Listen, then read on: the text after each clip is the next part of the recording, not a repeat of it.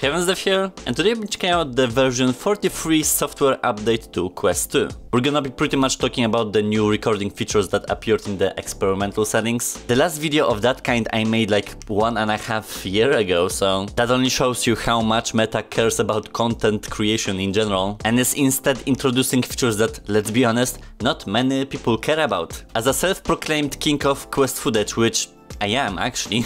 I know pretty much all about this topic, sometimes even more than Meta. Like, I don't feel like they know their own software that I have to fix pretty much from the start of my career. This update is live for a while now, but because of those gradual rollouts, I got it on my headset pretty much a few days ago and I've been testing it ever since. There are some cool findings to the point that it's gonna change a little bit of the dynamic on the channel, especially for me that I always could use, like, you know, side quests and stuff to configure certain settings that I want to change with the footage. It's just that for me specifically it doesn't really work because every time I'm recording I have to do it again. Producing that much content and doing this shit, like, it would just be a pain in the ass. Having things now natively really makes a difference. I did a compilation comparing the original footage that I've been doing for the most part with different settings and scenarios that interest me the most, and let's see what we have here.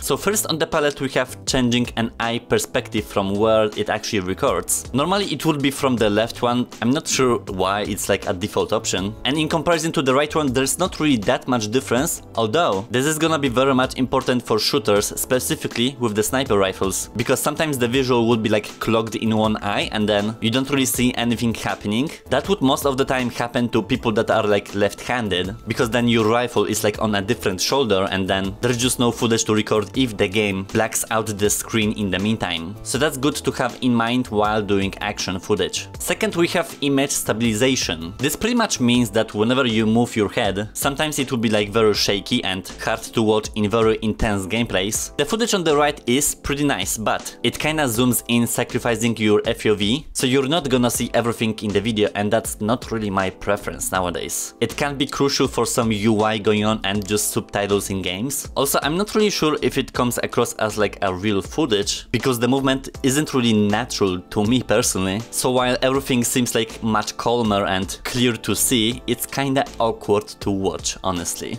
First of all, we have a landscape format. This is something that a lot of people opt in for because the video is like in full screen. However, because it renders one eye and not two, the image is always gonna be cropped in, and this is way worse than image stabilization. I never really wanted to record it that way. Just because the image is zoomed in does not mean it's gonna be high quality, it's the complete opposite. Compressing things in a square format really is the way to go, even though you have borders on the side or something else going on. It's just the real actual thing that's going on in VR. Now we're getting to the most interesting stuff. Natively on Quest, and it depends also on the game, videos normally lock in 24 FPS or 30. Depending on the app's refresh rate you're currently using, the headset essentially cuts 2/3 of frames to compensate the performance. With the new feature I essentially managed to jump a half of it, which pretty much reminds me of how I used to record stuff in my Quest 1 days. This is amazing. I didn't really notice any performance drop nor really like the memory load. Natively for me this is a game changer. Video compression quality. By default we have 5 megabytes per second going on. It essentially means how much detail you can save into a video and maintaining the fact that the image does not get blurry at all. This is very much apparent in high action packed games because the footage would not be smooth all the time, and this setting really changes things in exchange of an apparently bigger size, which I didn't really notice that much of a jump. I might see it when I'll record like more than 1 hour, but it's not gonna get that crazy unless you change the frame rate with it. This is also a very good feature for me. This one and the previous one in combination really is something that I always looked forward, and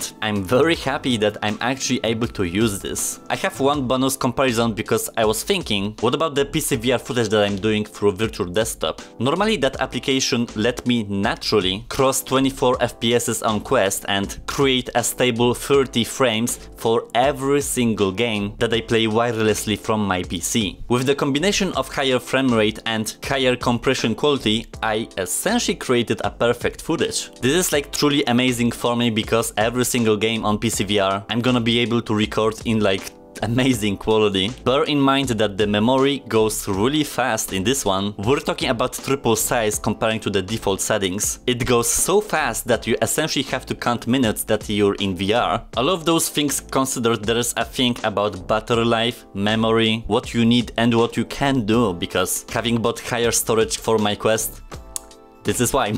I'm gonna be testing more things along the line. Eventually you'll start to notice that what I'm gonna be uploading is gonna be a little bit different from the past videos. For once, I'm very glad to have things in control, and surprisingly Meta did something good for once. This doesn't happen very often, and I don't say that, but good job to the IT guys that I will have better time with content.